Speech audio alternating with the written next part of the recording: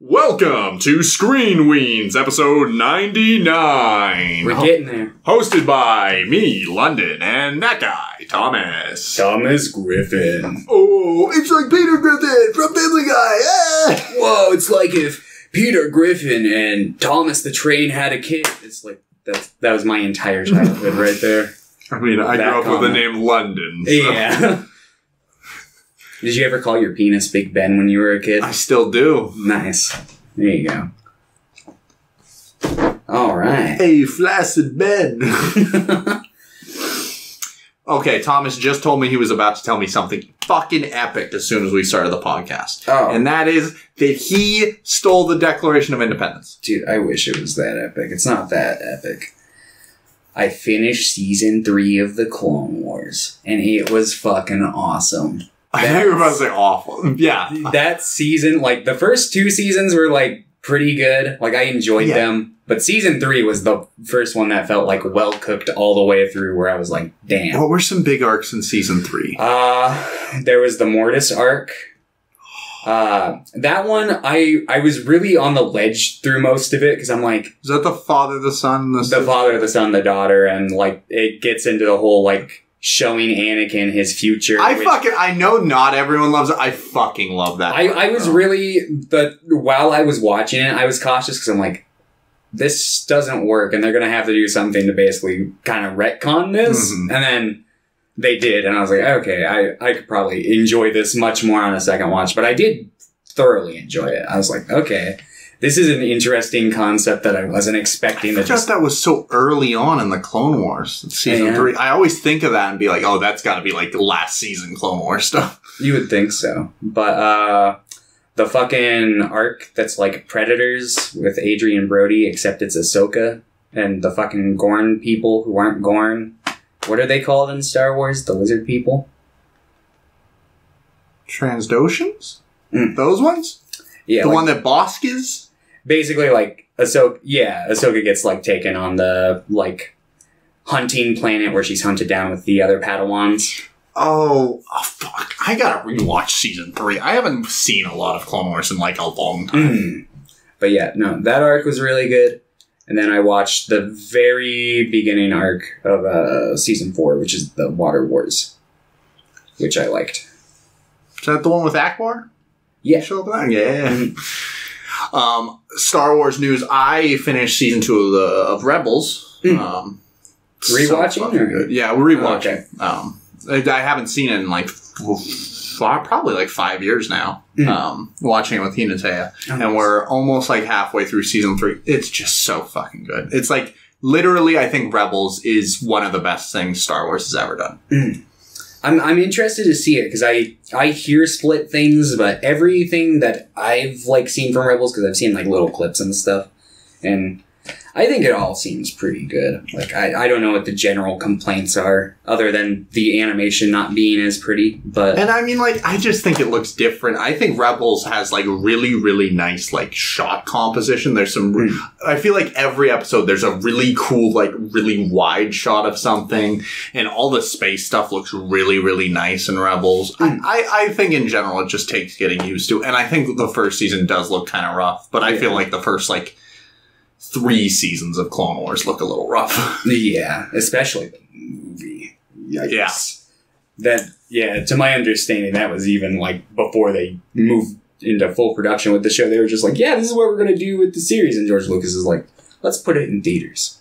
And they were just like, okay. Which is so sad because there's so many arcs in Clone Wars that would have been fucking phenomenal movies. Right. And I think, because a big reason why I didn't watch Clone Wars is because I went and I saw that fucking movie in theaters. And I don't want to watch this. don't mind the movie, but like, if it was structured just like 3 episodes, I think, or 4 episodes, I think it would have been fine. Yeah.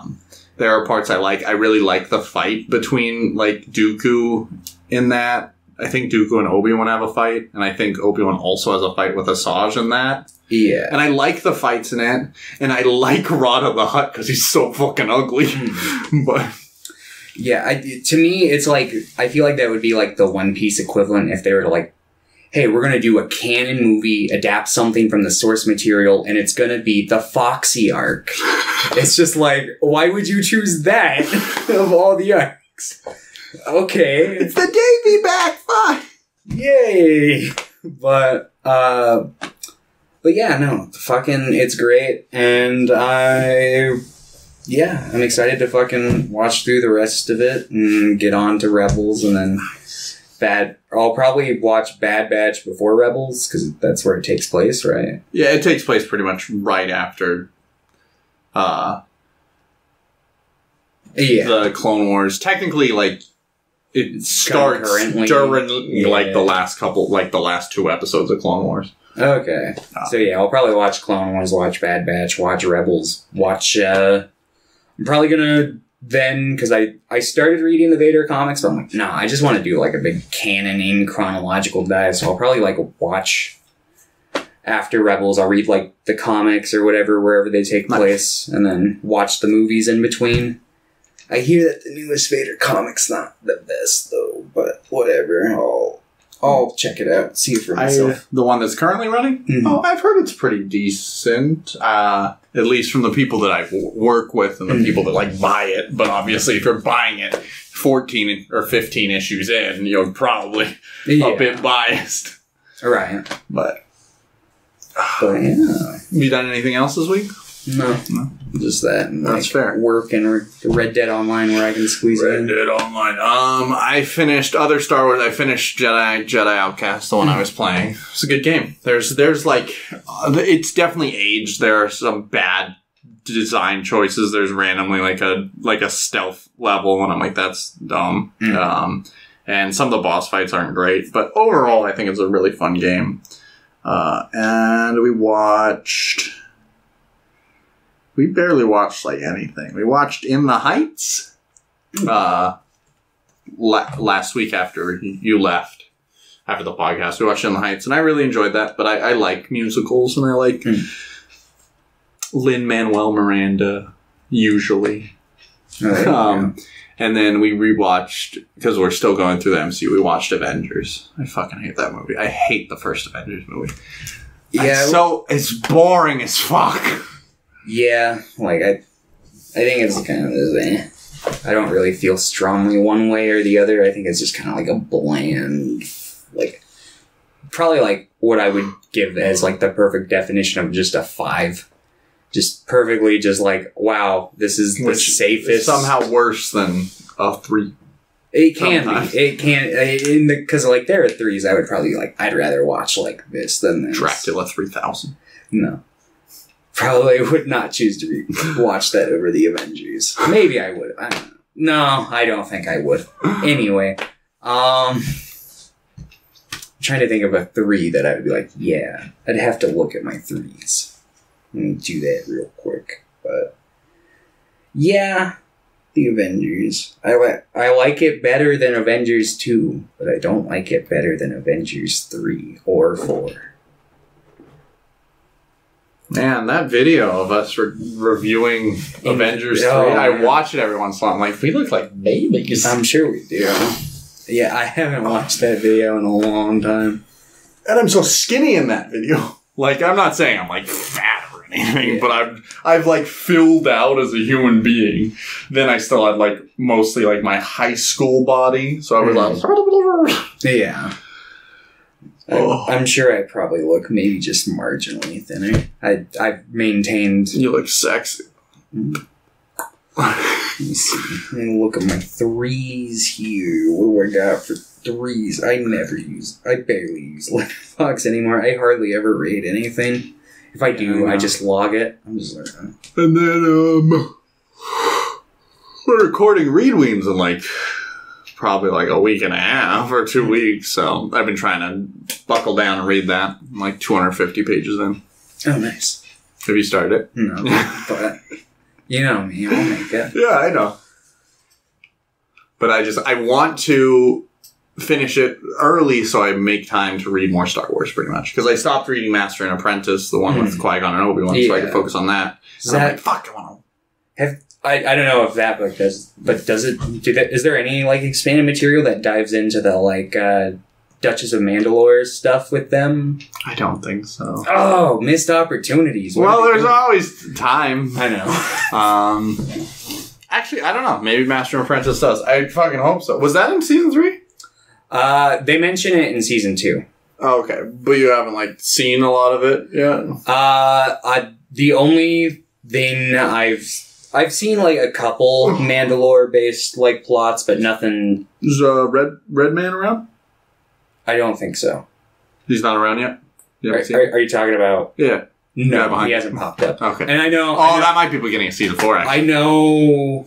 Spoiler that happens with that because that was one of the things that I like had seen that I was like, oh, that might make me want to check out the Clone Wars. It's literally that character went from like he's in episode 1. He's just like to I think he's one of the best like Star Wars characters. I'm really interested to see more of him, and I wasn't expecting this. This completely fucking blindsided me. But that Savage or whatever his name is, he's fucking great too. Savage Opress, like stupid fucking name. Yeah. And even when I first watched Clone Wars, I'm like, is this gonna be dumb? But no, he's pretty cool.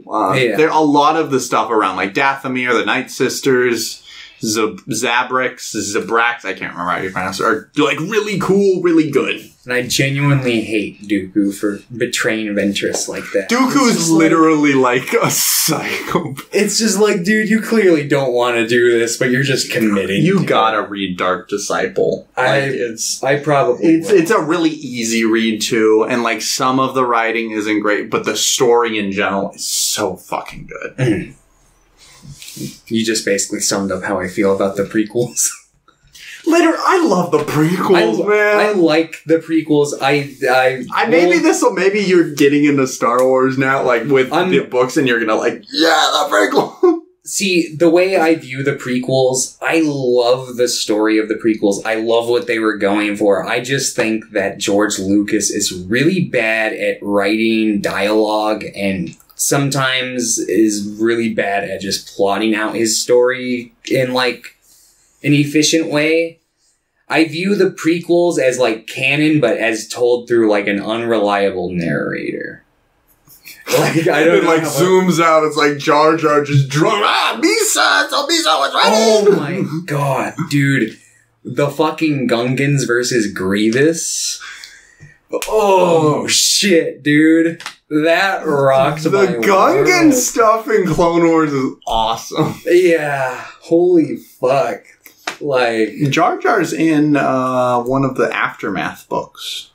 Okay, yeah, I'm curious to find out what the fuck happens to Jar Jar because I don't know. Sad. Oh no, he doesn't die. Oh well, that's good. Do you want to just know? It's pretty much like you see it in like one chapter. It's like one scene. Sure. I haven't read it yet, but pretty much like it zooms in on like a fountain in like a city, and he's like a juggling clown, and he's like making a boy like laugh, and he's talking about just like, yes, we made many mistakes in the past. And he's just like he's just really depressed because he sees like the role he played in everything, even if it was unintentional. Jar Jar, I really, really like the idea of Jar Jar as a character.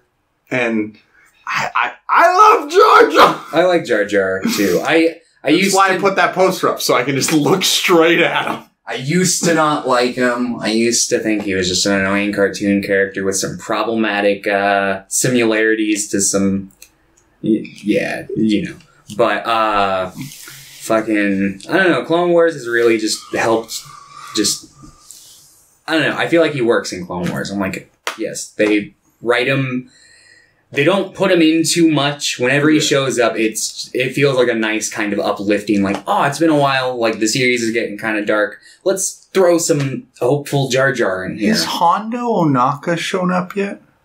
I don't know. I'm bad with names sometimes. He's a pirate? His Anakin and Obi-Wan had to team up with Dooku? No. Okay. You'll meet Hondo. Hondo is amazing. Okay. Hondo's incredible. Well, cool. All right, we get more and more into Star Wars novels. Every week it's just gonna progress further and further. All right, let me see if Pierre sent anything. He's out there, but maybe we're just done. No more questions. Question time is over, apparently. You can always look for Eugene. Let's just jump into there. Okay. 1969. Going to talk about Funeral Parade of Roses, which is like the title's kind of a pun, apparently. Because like the word for rose in Japanese is like similar to the word for like pansy, apparently. So it's like okay. Funeral Parade, and that was referring to like gay men or something. So anyway. Interesting. This movie has been in my watch list for a really long time. The director, I think his name's Toshio Matsumoto. I've seen like 6 of his short films. I've seen a lot of his short films. He did one called Atman, which is like this guy in like a demon face mask. He's just sitting in the middle of a field, and it's just 12 minutes of the camera just going I remember around. You telling me about that one. Yeah.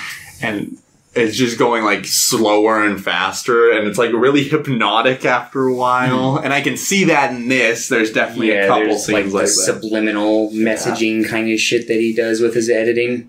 And I haven't seen an experimental Japanese movie in a while, and around this time there were a lot like similar. Like I've seen a movie that I'm a really big fan of is Branded to Kill, which I've talked about on the podcast before.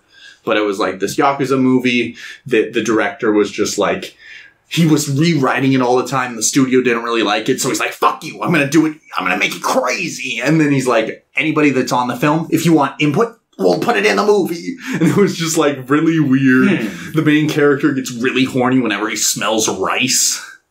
And there's like, it's really funny. It's really fucking experimental. But I love that movie. And spoiler alert, I love this movie. I also really liked this one. Okay, good. I'm glad. I thought there are some movies and I'm like, okay, Thomas, it's going to be a line. He's either going to really like this or not. There were definitely some points where I was like questioning some of the decisions. Like at the very end, they had a similar moment that reminded me of like the ending of the fucking like Housemaid, but even more weird and abrupt because it like pops up in the middle of this graphic ending and then it like resumes. This is the guy going, wasn't that a good movie? Yeah. And I'm just like, enjoy the next program. And then it just cuts back to the fucking so like this horrific just trans woman coming out, her eyes bleeding. Yeah. And it's just like, oh, okay. And it took me a while to put all the pieces together where I was like, oh, okay, this character is this character. Like, it took me probably, I don't know if I wasn't paying attention close enough. I didn't realize that Eddie was Eddie for most of the movie. Oh! When, like, his mother was laughing at him. It wasn't until the end scene where I was like, oh, fuck! This is, like, the fucking Oedipus Rex thing. Yeah. And it's just like, oh, okay. So, Eddie's a trans woman. It's weird. Oedipus Rex. It's weird. So, recontextualizing this movie, people do refer to Eddie as, like, a trans woman. Which would make sense. I've heard the director say that he like considers Eddie trans feminine. So. Yeah. So for the sake, and most of the time they use she, her pronouns for Eddie, so that's what I'm going to be using for this. But it's really weird because this movie was made. Japan has a big history of homophobia and transphobia that's highlighted in this movie. Guess what? So does our country. So there's a lot of them. Yeah.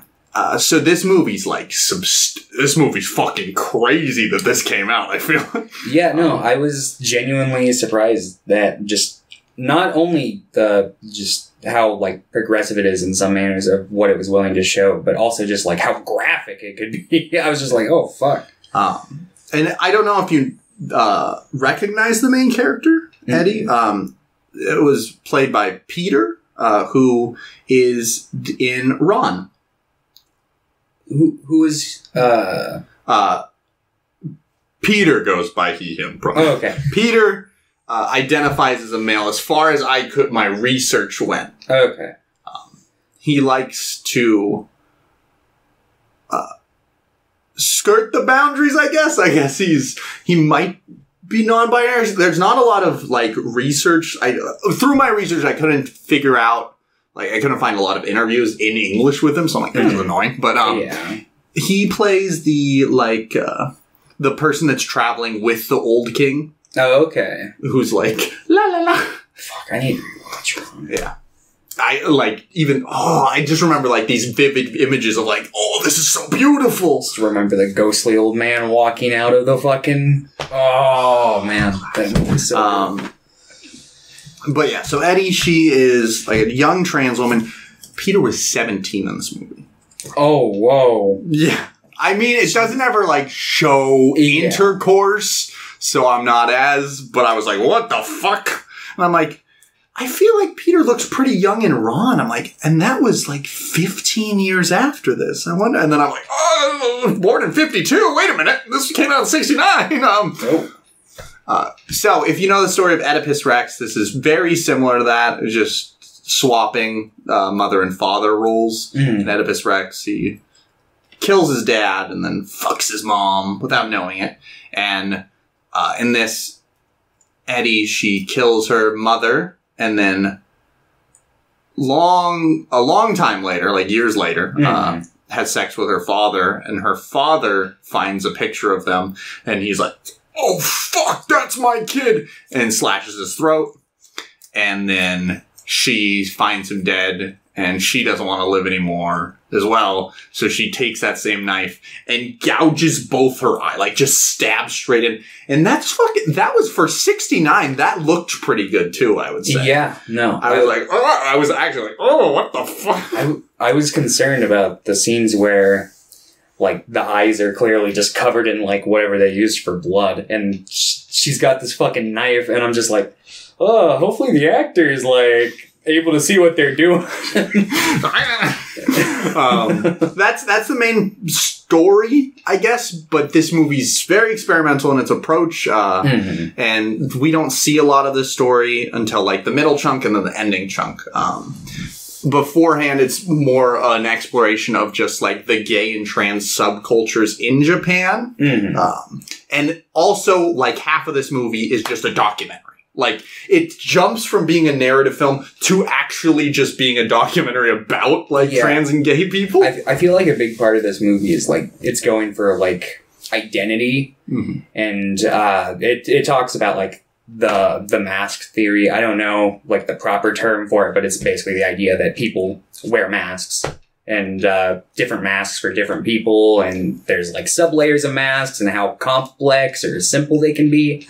And I feel like the documentary scenes were kind of like the movie changing its mask in a certain sense. Like, basically, like, acknowledging, like, yeah, we've been wearing a mask this whole time. Let's show you the layer beneath. And there'll be scenes where there's a sex scene, and then it'll just cut away to being like, yeah, these sex scenes are completely artificial, where the other guy's just sitting on the bed, like, la, la. It kind of reminds me of, like, the scenes from, like, Spaceballs when they're fighting, and it'll just cut to the camera crew.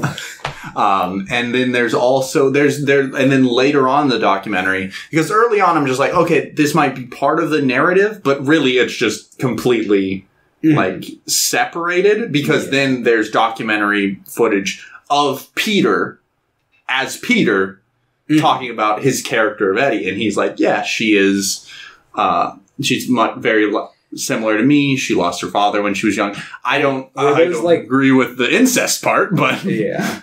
Were those, like, real people that they were interviewing, like, earlier in the film? That I don't know. Because some of those, like, reactions, like, there's the one person who was, like, kind of, like, hiding half their face when they were talking about it, and that just seemed, like, very genuine. I was just kind of curious. I wouldn't be surprised, because it seemed like a lot of the people that were in this movie weren't necessarily professional actors. So even if they were just, like, acting in the movie, those might have just been genuine documentary, like, interviews as well. Yeah. Which, like, this movie's really, really cool because of that. Like, it has so many weird interspersed genres, and, like, it's nonfiction and fiction all wrapped together. I don't know, I haven't seen a movie like this before in a lot of ways. No, I really liked it. And then, of course, I'm a sucker for, like, black and white cinematography, especially when it gets into like the abstract regions. Yeah. And I also love like the more kind of goofy avant-garde stuff, like the scene where they're yelling at each other and it's got I love stuff like that. It's like really fun ways to express yourself in a movie. It's just like, that's fun. Oh yeah. But also, movie is gorgeous. There's some really like, there's a shot where she's like running from the guy that was like teleporting talking, and she goes down into like a basement and she looks up at him and he's like, it's just like a silhouette against the sky. And then it cuts back to her and she's just like, it's all darkness around her. It just looks really cool and really nice. And like I said, the scene where the cinematography involving the knife, the way that like the camera twists and turns around it and then like stabs the eye and then the movie ends by doing that same kind of twist and turn and zooming into the knife, I think was really cool. It just reminded me of the line from the guy from Tangerine where he's like, don't get it twisted. Don't get it twisted. God. We'll talk about that one here shortly, though. Anyway, this movie is fucking just really unique, really experimental, but not in like a messy way. I feel like it toes the line enough where it's like balanced. Like, I don't think if someone is like, let's say, like someone who hates experimental films sat down to watch this movie, I feel like they might have an easier time with like this movie as opposed to if they were to sit down and watch something like Eraserhead, because it's easier to digest in that movie and it only goes off on the abstract rails sometimes. And even then, sometimes it'll cut back, like the big like montage of like flashing scenes and like people screaming and stuff. Like probably one of the more longer one of the more longer experimental scenes, it cuts to them like showing a film and I was like, yeah, this was my experimental film. Oh yeah. Like, and they're all sitting around and then they have like a naked orgy later. Yeah, and they showed them like making the like thing earlier. Yeah. Yeah. Pierre watched this movie. What did he think? He said it wasn't every time I put on a movie and Pierre's here and it's a Criterion movie, he's like, this is the worst streaming service in existence. He said it wasn't the worst Criterion movie he's watched. Oh, wow. So that's something. That's a huge compliment from him. And there are parts he liked. That's good. Like, there's a part where she's kind of being antagonized by these guys, and she walks around a corner, and the guy, like, has the ramen cart, and he, like, falls over, and ramen goes over, and then, like, starts cutting back and forth, and he laughed at that part. Yeah. I also, that fucking music that they keep playing that, like, kind of sounds like an ice cream tune. I like it. I like I wasn't sure of the first scene, and I had the volume up pretty high because it was like in general, it was a pretty quiet movie beforehand, and then it started getting. I feel like a lot of kind of like darker like material movies from the 60s would use music like that. Like, I feel like that's common. That'll like. It's been a while since I've tried watching it, but I remember when I tried watching John Waters' like debut film, I think it had like a soundtrack kind of like that too. And it's just like, interesting. I'm sure it was just probably like the cheapest way to make music at the time, and it like kind of creates for an eerie atmosphere in the right context. But I really like it because they keep using this track, and I feel like every time it's used, it becomes quieter or darker or more distorted. And in the beginning, because this movie's very non-linear in its approach of storytelling, like it cuts back and forth a lot. We'll see like same scenes like twice through different contexts, and then it'll cut way back into like. Eddie's like childhood where she kills her mother and her mother's lover. But before that, most of it is a pretty jovial like movie. Like she's just having fun. She's like, yeah, fuck you. I can do what I want. Because there's also this like older trans woman named Lita, I think her name was. And there's also the approach of like how out should you be in like this world? I feel like that's what these two characters are supposed to represent in a little bit. Yeah, like, the Lita is a bit more not like conservative, but like old fashioned with like what she wears. And she's like, because a lot of the time they don't refer to them as like trans, they just refer to them as gay boys. But it's weird because they'll refer to themselves as gay boys in like a sense that they're not even like saying that they're gay, that they're like a completely different thing. Like there's a difference between being a gay person and being a gay boy. So it's interesting. There's a lot of interesting use of language in this. And like there is a lot of transphobia in it, but it's never like coming from the movie. It's just like feels like genuine reactions to scenes. But yeah, I like the dichotomy between those two. Sorry, I was lost in my thoughts. I'm like, what the fuck am I talking about? Yeah. But in general, this movie, and I kind of wish I had watched this yesterday, so I had a little more time to wrap my head around. This is the last one. I watched it, finished it, right before. Oh, I finished it 3 hours ago. Oh, okay. But man, this is one of those movies that I'm going to be thinking about for a while, and I'll probably try to rewatch it because it's a pretty short watch too. Yeah, it's like an hour and a half. Yeah. Or no, it's hour 45. Yeah. Fucking Tangerine's an hour and a half. Yeah. But yeah. Yeah. No, this one was great. Really enjoyed it. There's a few. The Toshio Matsumoto didn't do a whole lot of like feature length, but he did I think like 2 others that are like easier to find, like more easily findable. Oh, okay. So I'll probably try to watch those because in general I've loved pretty much all the things I've watched from him. There's a couple things that it's hard to even like describe them as like full movie, like short films. Cause like there are things that I watch by David Lynch that's just him like taking a picture, video of a staircase. And Toshio Matsumoto does very similar things, which I think they're good, like exercises in artistic expression. I understand, but it's very hard to like watch them and be like, yeah, watch this short film. Yeah, no, I totally get what you mean, because David Lynch would have been my instant response to that. And I don't know how accurate this is, but Wikipedia at least reports that quite a few people consider this like there's very clear inspiration pulled from this for Kubrick's A Clockwork Orange that came out a few years, like I think 2 years after this. And I could see it. I don't know how accurate this is, but I could definitely see it. Yeah. Kubrick's like, I'm going to go watch a movie. He's like, whoa! Put that down, write that down. Yeah, I could definitely see some, like, maybe similarities, for sure. But who knows? Not me. Not Stanley Kubrick anymore, because his brain has been rotting for... Like, what? 20 years now? Something. Or probably 25? No, it hasn't been that long. He died in the 2000s, I believe. I thought Eyes Wide Shut came out after he died. Was that 2002? 2001? I think it was like 2001.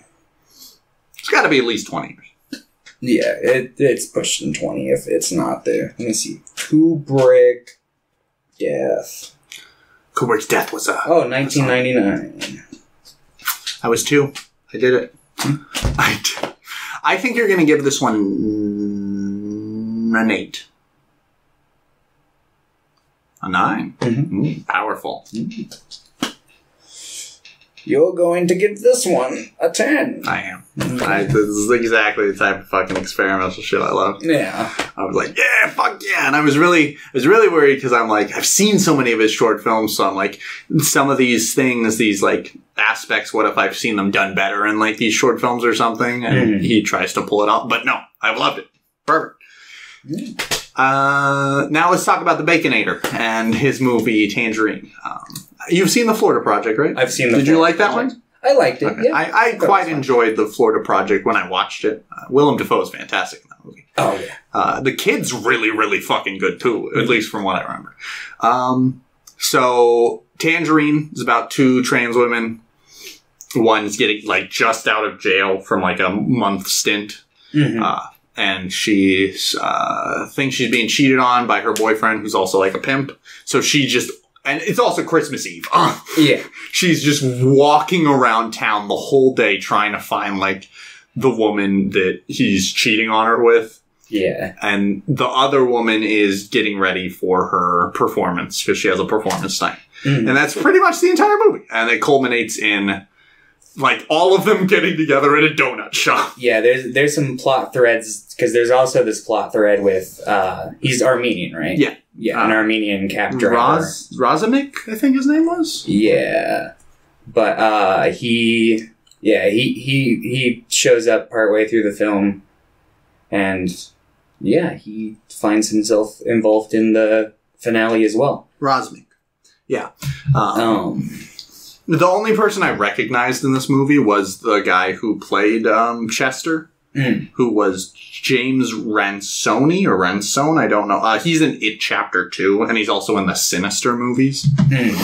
So I recognized him from that. I'm like, yo, I know that guy. Oh, okay. Yeah. Everyone else is, like, the two trans women, mostly from what I see, is they don't really act in a lot of things. One of them... The one that played Cindy, she's not in, like, anything. No. This might have been her only thing she was in. And, like, it definitely shows a lot of the acting's, like, really raw in this movie. And, like, maybe not refined. Yeah, I think it works for the characters, because the characters are very raw, though. Yeah, no, definitely. And that's what this movie's going for. That's why, like, I think Baconator, that's why Sean Baker, like, wanted to film on an iPhone. There's a lot of, like... discussion, because who else did it? Soderbergh. Yeah. He's done a few movies on an iPhone. He did High Flying Bird, I think it was called, about like a basketball player. I watched it. I remember liking it okay. I don't fucking remember anything about it. What was that one movie with the woman and her stalker? It was a Soderbergh movie. Oh, was that Unsane? Yeah. Was that on an iPhone too? I remember that apparently was pretty good. I didn't see it. It was, I enjoyed it enough. It was fine. I remember, like, working at the theater, that I remember hearing that had, like, the biggest drop-off in, like, a long time from first weekend to, like, second weekend. Oh, yeah. Like, just nobody watched it the second weekend. Yeah, I wish cell phone movies were more... socially accepted, but whatever. Like, they work. But I do think, like, there are some scenes in this that look genuinely awful. Oh yeah, the first scene I think is the worst looking scene in the movie. I don't know what it is. It might just be the lighting and the way it's framed, but the cuts in between them look bad. The lighting looks bad, and everything else looks bad, but I think it adds to the rawness of being like, this is the shitty part of California. Yeah, everything looks gross. I've yet to see a cell phone movie that looks like good, but they usually have pretty dark, depressing undertones, so it usually works. Yeah, mostly it fits with the tone. I don't think that first scene looks good for the tone. I agree. But, like, the rest of the movie, I think, looks competently shot. Like, most of it is competently shot. Like, the cinematographer's good. They're definitely doing what... It proves that you can make a good movie with this, because in general, I think this movie's good. Yeah. I have some issues with it.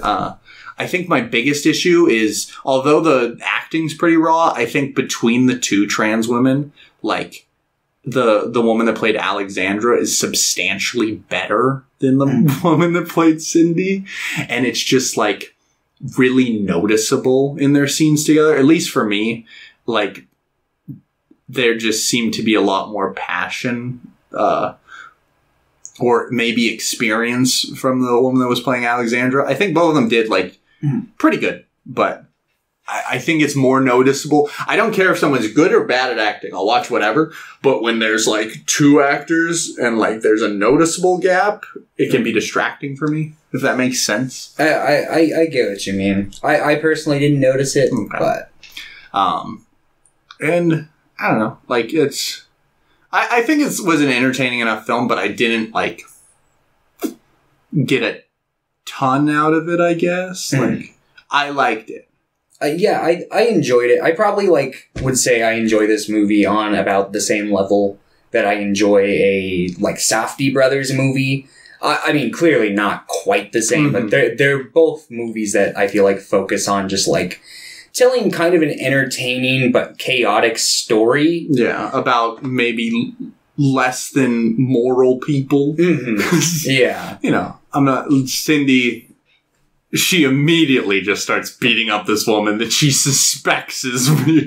She doesn't even know. She's just like, fuck. And that woman's not very nice either. She uses the N-word. She calls them the F-slur. She's not a good person. But you didn't know this when you saw her. You immediately just started beating the shit out of her and dragging her across town. The one has the line where she's like, you know, I'm getting less sympathy for you as this goes on. And it's like, yeah. And then I think they smoke, like, meth together or something. They smoke crack. Oh, they smoke crack. Yeah. Yeah. She almost misses her friend's performance because she's so busy just dragging this fucking lady to donut time because that's where the pimp is hanging out. He's like, this is where I do my day-to-day business. I'm like, what? And then Razmik is just like, he's cheating on his wife because he really loves to suck off trans women.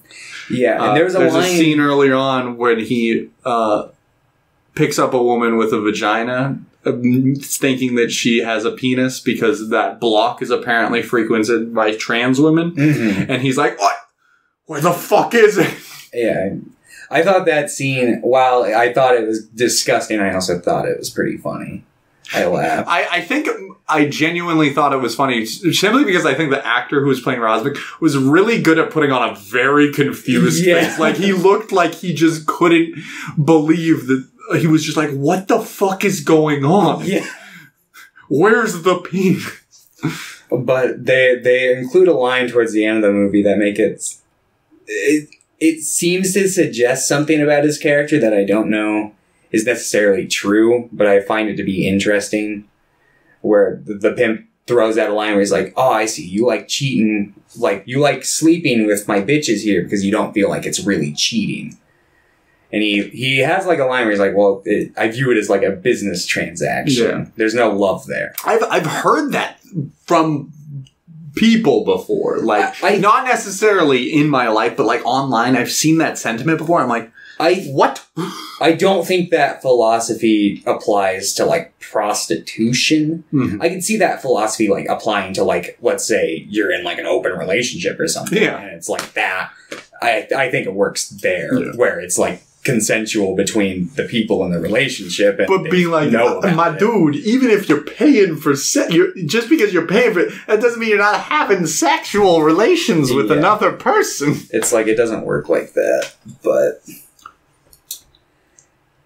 yeah, no. There's a lot of like not great people, and then Alexandra throughout the whole movie is kind of touted as the more like moral one, and she's not necessarily like, at least in comparison. And then it's revealed that she also fucked Chester, mm-hmm. and she was just like playing off the blame by talking about the white woman, and he just also apparently just fucks a ton of people, and they're just all like bad people. Yeah, but it's Christmas. Yeah, the movie ends with basically the two getting into like this big fight over this, obviously, and you know, you expect based off her reactions for the first hour and 10 minutes of this movie to be like to beat the shit out of her friend, but instead she's just like, well, fine, I'm just done. I've emotionally spent myself on this white bitch the whole day. I'm gonna leave. So she leaves, and then she's gonna go work the streets, but some guys decide to fucking throw urine in her face and call her the F word. So then her and her friend... F word and the T word. They do a big double one. Yeah. So they fucking have a moment where they just go and like get her cleaned up, and she lets her wear her wig, and it's a nice kind of like show of solidarity. Yeah. I think in general, because this movie is really like mean-spirited at times, and it's funny at times, but I think it's good to end on a more hopeful note that it also kind of hints that I'm like, does this just happen every fucking week to them? Do they get into a fight like this? Because she immediately turns around. Or it's just a more hopeful note of like, yeah, there will always be this solidarity between trans people because that's not really hopeful. That's really fucking sad, actually. Yeah. But I think it's a good hint at that. And as I was reading about this, apparently like the two trans women, the main characters, they had a decent input on the script, which I'm really glad for, because I feel like I would be very uncomfortable if it was just like, yeah, Sean Baker wrote this all by himself. I'd be like, yeah. Because of like the mean-spiritedness of some scenes and stuff, I'd be a little worried. Mm-hmm. And I forgot until I started watching this, but this was produced by the Duplass brothers. Yeah, I noticed that at the beginning. I was like, oh, I know those guys. I love those guys. But no, I think earlier on when I was saying like I like this, I really enjoyed this movie. But I think in comparison, not as powerful, not as epic, but I think it's a good movie. I can see Sean Baker has like good directing ability, definitely. Mm-hmm. And I think it's something to be said, like to make a movie this competent and this like powerful with an iPhone. Yeah. No, definitely. And I remember when this movie was coming out, movies coming out like this, I kind of, in my head, I immediately went, oh, they're just trying to be, like, gimmicky. But I think this is actually, like, a really good thing to do, because it's, I think it can be really, like, inspiring for people to be like, yes, you can do this. Because the world's, you know, a shitty place. But you can at least film that and make a movie of it. Yeah, I'd love to see, like, an equivalent to, like, a modern day, like, just new wave of, like, cell phone movies of just, like, non-experienced filmmakers making movies like that. Like DDoS. We filmed that on a cell phone. We filmed that on a motherfucking... It looks like it. Yeah, it does. It really does. We also improvised most of the script while we were shooting it. Well, yeah. But, I mean, that's what it was. That's good. That's the energy that film contains. Yeah, it needed it. Mm-hmm. But yeah, this is good last 4 movies, actually. I've enjoyed all the last week. I enjoyed all those movies. Mm-hmm. Desert Hearts I really enjoyed. Carol was good. Yeah, I wish we could continue this gay parade, but instead we're going somewhere else next week. But I think you're going to give this movie a 7? Mm-hmm. I think that you're going to give this movie a 7. Yep. All right. Yeah, sure. All right, so yes, next week we'll hit 100 episodes. Episode 100. We've been doing the podcast for just about 2 years now. Mm-hmm. Because I think we've skipped a couple weeks here and there. So probably just about 2 years now. It's been a wild ride. But episode 100 will be our last episode. No. So next week, we're going to watch some really stupid movies. Just because sometimes it's easier just to talk about stupid movies too. And one of them, we did a joke about a lot on the first episode, so we thought we'd bring it full circle. Did we watch it? Did we say that on the first episode? The first episode was the Wild Hogs episode. Spoiler alert for one of the movies we're going to be watching. So yeah. Yeah, Wild Hogs, and then we're watching Old Dogs. Wild Hogs and Old Dogs. Is there any movies about gay frogs or something? The Alex Jones movie. The fluoride's turning the frogs gay. Dude, watch. 20 years from now, there's going to be some just, like, very low success movie that's going to come through. It's going to be a biopic on Alex Jones. And it's going to, like, try to prop You can play Alex Jones. Whoa, you see? No, I can't. I don't know. It's going to be really red. I could probably do it if I wanted to. But I don't know if I want to. Yeah, that's fair. But yeah, so what was that? We watched a director not too long ago where we. It was Big Bull. No, it was fucking. What was that movie? The one with Keanu Reeves that's based on the Philip K. Dick novel. That was Richard Linklater. But Richard Linklater, yes. A Scanner Darkly. A Scanner Darkly. I was going to say, like, I remembered having a flash of him being in something genuinely good for a second, and it threw me off. But Keanu Reeves has been in good movies. I wasn't talking about Keanu Reeves. I was talking. Oh yeah, Alex Jones is in that. Yeah.